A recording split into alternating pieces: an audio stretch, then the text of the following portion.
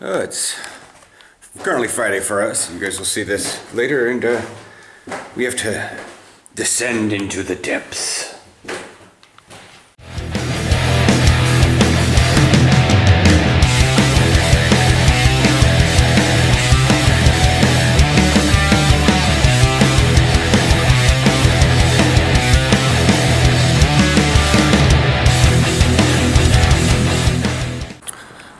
Morning. It's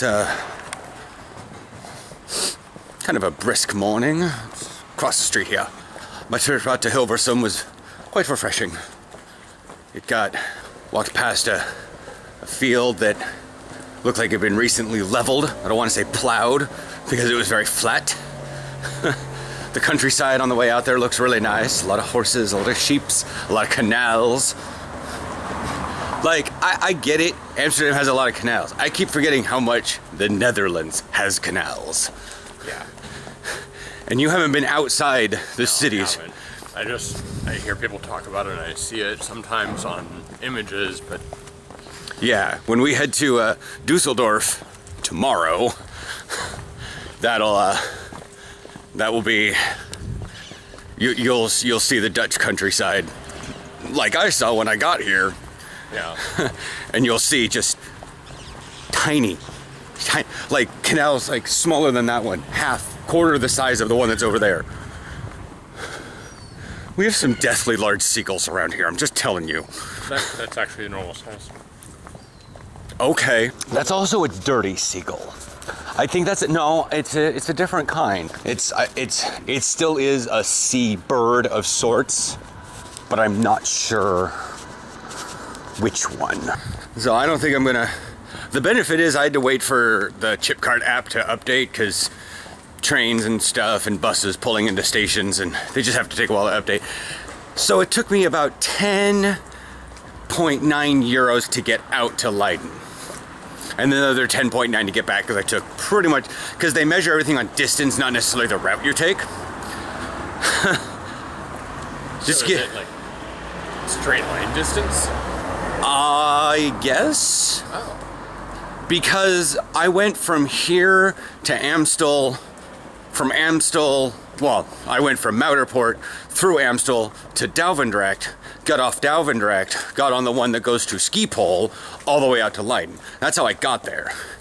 On the way back, I took everything, what I would consider the western side, going up through Sloterdijk and into Centraal, and then I stayed on the same train from Centraal to Muiderpoort. And it cost me the exact same amount. So that means that it checked in from Muiderpoort and Leiden Centraal. Ish. I mean, there was a bus in there too, but... Okay. So this was roughly the same route because but it's drastically shorter. It cost me 10.8 euros. Both ways. Round trip. It was like 5.40. And I was like, well, from a financial standpoint, it might be cheaper to go with Hilversum. Just because it's only, even though it's roughly the same time out there, yeah, it's half the price. This is your last day of training. Yep. How's that still feel? Occasionally be up late just to help out with a report or something. But you'll be at home. Well, yeah. Technically, you could even train from home now because we got fast internet. Yeah. I'm saying, like, you could have switched over this week. Yeah. But we know me and working from home. Well, that too, but you would have had someone on the other end of the line to keep you. Yeah. I love the Dutch. They turn around and they'll walk backwards and like glare at vlogging. It's hilarious. I'm not sure if they were glaring at your vlogging or your volume. My volume might have been my volume. But yeah, out of Hilversum, the roads were this. And so I thought I'd bring up a lasting little remark about the bus drivers in Amsterdam. And the Netherlands at large, because out in Hilversum they were taking some mighty tight turns with a bus that's an accordion bus. And you've taken some more buses around here, and even so, it's just like, they'll take turns, you're like, at speeds, you're like, Yeah. So, yeah. I've seen occasional, like, just watching the buses go by, I would swear that their wheels on the outside or inside of the turn are gonna come off the ground. They're just going that fast and that tight. The outside of the turn. No, you're right, the inside, because they'll lean out. Gotcha. But yeah, it's... I didn't know buses could make that tight of a turn. Because they don't. Well, we don't really have accordion ones in Portland. They do up in Seattle. I've seen a couple newer ones in Salem, but they never had them when I was down there in Salem. We always have to deal with basically giant 2x4s of buses. I just think it's a board you have to maneuver. It doesn't bend in any way. Anyway. But yeah, they were driving around on like cobblestone brick paths and taking turns that were way tight. I mean, right back there is a turn that I don't think a bus should be able to take.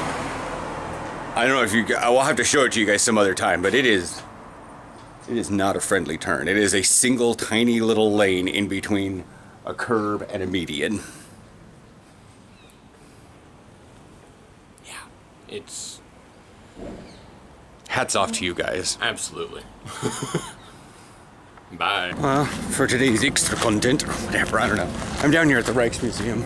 I'm gonna go test out to see how tall that hill is. Because I'm sick and tired of guessing, so I'm just gonna walk up it and figure it out. Alright. That's that hill. It's really just inclined grass. But I'm gonna go walk up it and figure it out. Apparently that's the Modern Art Museum, because apparently I can't read. And Hussein had to tell me.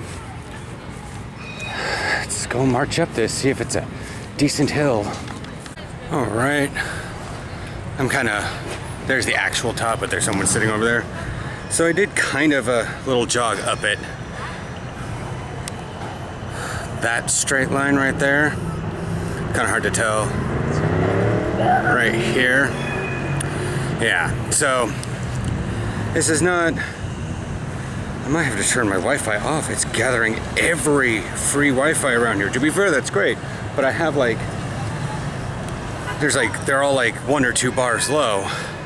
This is a nice central station and modern art stuff. But yeah, that's the end of the vlog. Tomorrow, Dusseldorf, so we're probably not gonna go, and we're not gonna start vlogging until like later when we're leaving on the train and stuff.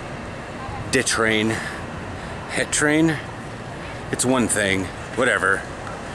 It works. I just need my cleats and, you know, like the actual ability to try and not have everybody lounging around.